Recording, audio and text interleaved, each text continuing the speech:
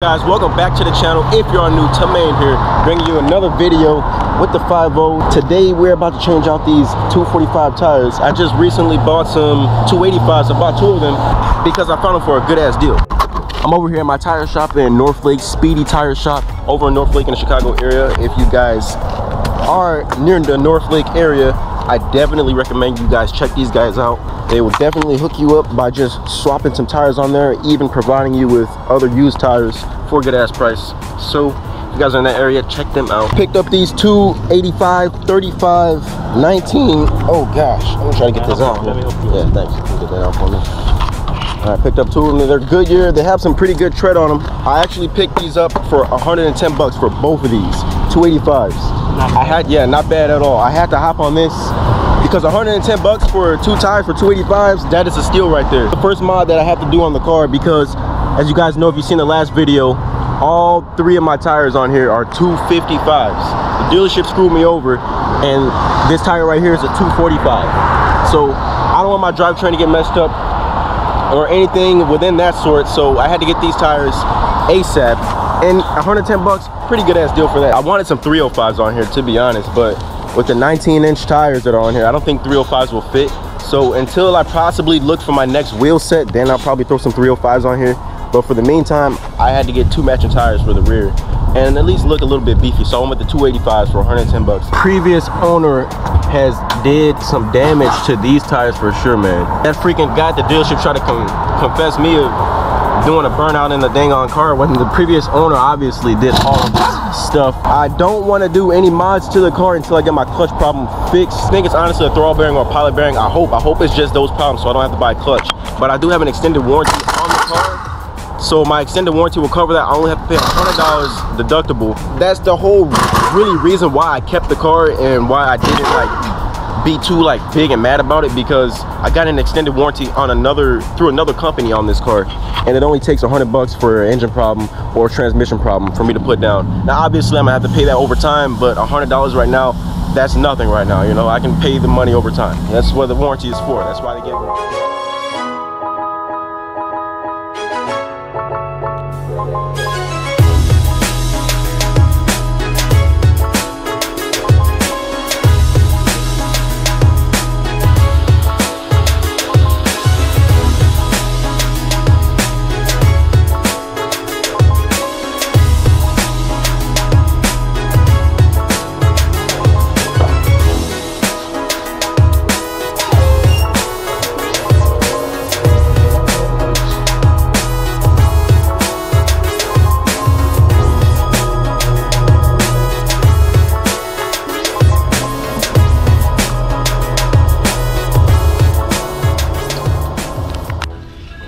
All right, my camera's dying. It keeps getting too hot, but we're gonna transfer over to the boy Omar's camera right about now.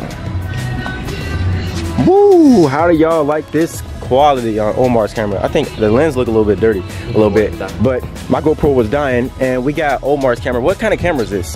Canon M50. A Canon M50? Yeah. Sooner or later, I'm gonna get a new camera, but we got the boy Omar's 5.0 Beastly whip chilling over here, getting pollen all over it. But back on over here in the front here, we are running some, where is it? It's all the way on the bottom, but we're running some 255 40 19s. On the rear, we got some 235 or 285 35 19s. It is a little bit smaller, but I can fit a whole fist in here, man. We're gonna need some lowering springs on this car like ASAP, man. It really doesn't look as wide, but maybe if I drop the car a little bit, it'll get that stance going. But other than that, this is the side look of the car. I'm about to go pick up an X-Pipe right now. I'm really getting tired of driving this car stock because I don't even want to drive the car. It's been sitting for some days. I still could drive it, you know, here and there, but I just can't drive it over 65 miles per hour or else I'll get that noise. I'm gonna get the noise fixed another day. All right, so we just made it to our friend Saul's house over here, and he owns the beautiful GT350. He had a S197 just like Omar, but he's the one who sold it to the dealership, and Omar picked up his S197, and now he's gonna sell me this Bassani X-Pipe to throw on this car because I like the S-Pipe sounds on this car. So we're gonna get the X-Pipe and we're gonna pick it up today. I'm not gonna install it today, I'm gonna install it in another video, so y'all stay tuned for that one. It's better to take it to the shop and get it welded. You think get it welded? Did you get the other one welded? So, No, I left it with clamps, and with me it didn't have a problem, but once he got it, it finally started on the I think because maybe because you keep going over that bump of your house. Yeah, Cracking underneath, maybe. I don't know. And then when I went to Angel's house too, you know how he has that bump? That's when true. Traction control, when I launched it, You spin nasty. I saw the video. I saw it. Not even that, bro, but my car, when I launched it, it started going like this, and I let off right away and caught it, but if that shit, I had to like counter steer it.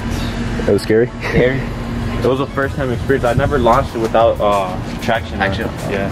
Every launch I've ever done has been with traction. So it won't fishtail riding. Boom, so we got it right here. Was it Bassani X pipe, right? No, stainless works. Oh, stainless works. Yeah, you did say it. Stainless works. Stainless works for sure, guys. We're about to put an X pipe on the car. Finally get some sound. I cannot stand driving around with a stock exhaust, man. So maybe tomorrow or Friday. Stay tuned for that video. Still has he still has his cats on there. I'm pretty sure. He just took the resonators off, and it's very loud. So maybe and I heard from some other people, if you just delete the resonators off, the thing will sound amazing. So I think I'll go with the resonators first. Yeah, try resonators. And then do the cats.